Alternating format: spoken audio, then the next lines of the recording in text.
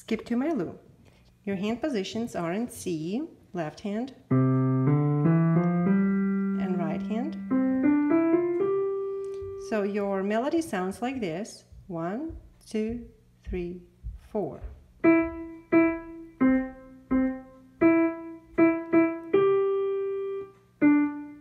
Stretch down to the B.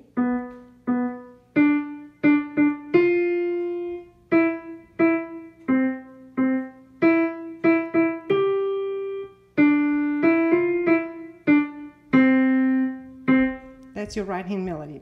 Left hand has a pattern of playing C and G in the beginning. Make sure you play it staccato, means short. Okay. Second measure, the same thing. Measure 3, it's going to be F and G. It's part of the 5/7 chord.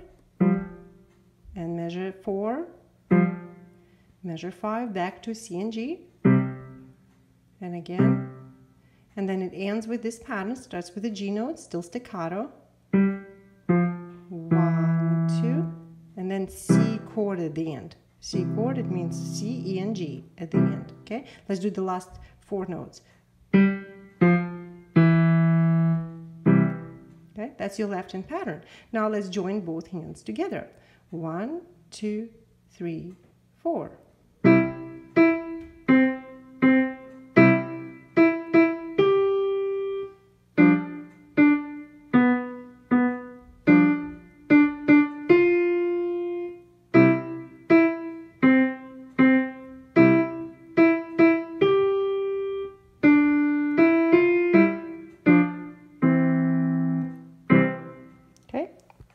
Happy practicing.